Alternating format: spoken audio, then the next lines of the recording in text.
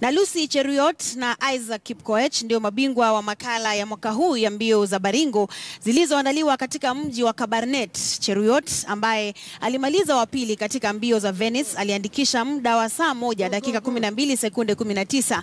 Naomi Chebet alimaliza wa pili huku Joy Kimuma akichukua nafasi ya 3 kwenye mbio hizo. Kwenye mbio za wanaume, bingwa mtetezi Isaac Kipkoech alihifadhi taji lake na kuandikisha muda wa saa 1 dakika 1 sekunde 47.